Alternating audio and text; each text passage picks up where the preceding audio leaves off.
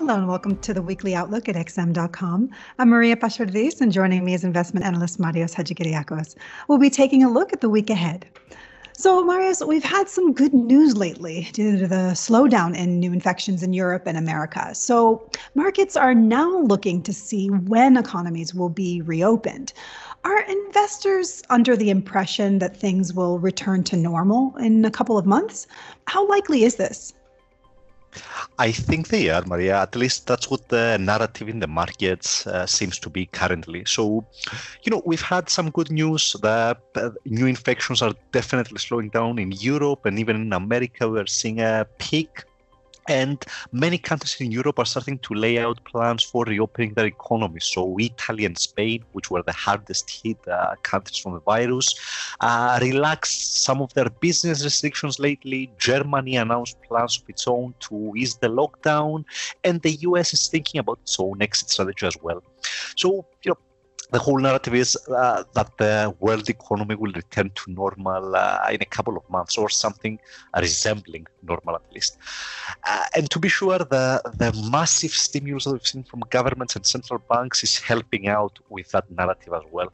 However, I'm more of a skeptic. I'm not so convinced that things will go back to normal and that we'll be back in malls and cinemas in a few months. So, first of all, we've had a staggering amount of job losses already. So the speed that jobs are being lost in the US is really terrifying.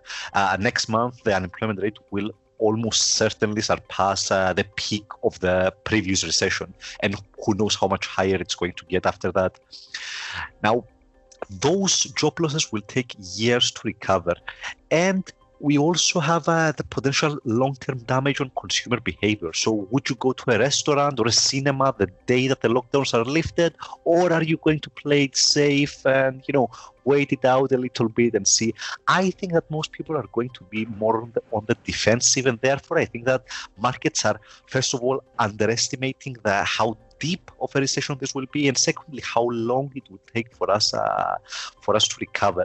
Now, there are some segments, so stocks have rallied recently on optimism that things will go back to normal, but we are seeing other segments of the market react much differently. So gold is gaining, the Japanese yen is gaining, so safe havens. This shows us that investors are still playing some defense, and at the same time, oil prices can't get off the floor, and that really shows that nobody's really, at least the commodity markets, are not really expecting a real pickup in demand anytime soon.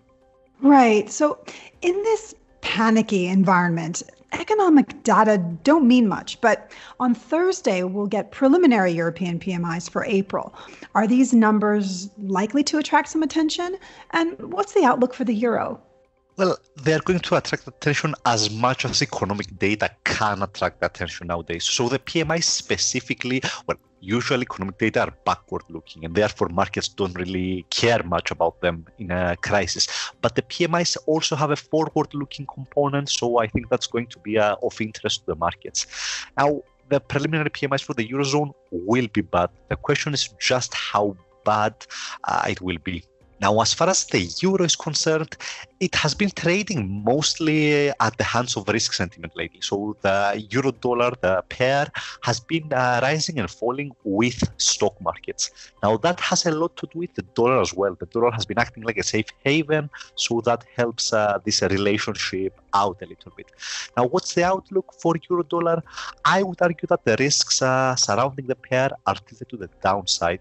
Since I believe that the recent stock rally is built on rather shaky foundations, and since euro-dollar has been trading in the same direction as stocks, that would imply that if stocks turn lower in the coming weeks again, that could also drag euro-dollar lower as well.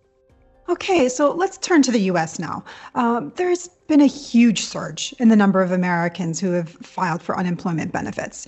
On Thursday, we'll get both the initial jobless claims and the preliminary market PMIs for April. What should we expect there? Well, not much, unfortunately. So we are most definitely going to see another, the amount of job losses, maybe the speed at jobs at which jobs are being lost might moderate, but we're still likely to see a very high number, which is rather worrisome. Now, as far as the dollar, we're just discussing it has been acting like a safe haven in the middle of all this crisis. And, that's really logical. When the world economy falls off of a cliff, everyone wants to hold dollars. So we've seen it retreat a little bit lately as the mood in stock markets improved, but I don't think that will last. Therefore, I think that we could see some mild gains in the dollar in the near term. Marius, thanks so much. And thanks for joining us here at XM.com.